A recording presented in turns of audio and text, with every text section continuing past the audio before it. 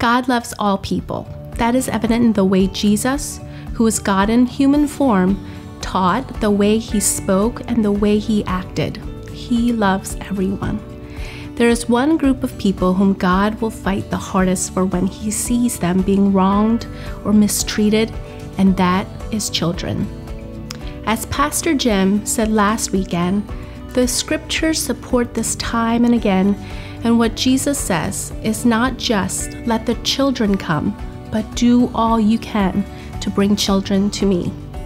In Matthew, the first biographical book of Jesus' life in the New Testament of the Bible, Jesus is recorded saying this: "Let the little children come to me, and do not hinder them, for the kingdom of heaven belongs to such as these."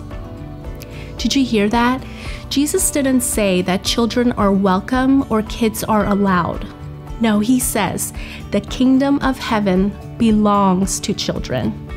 At Meck, we have an amazing children's ministry called Meck Kids, where church is fun for kids, where kids love learning about God.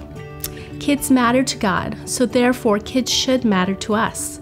So encourage the children in your life, whether you're a parent or not, to learn about Jesus. Teach them about Jesus.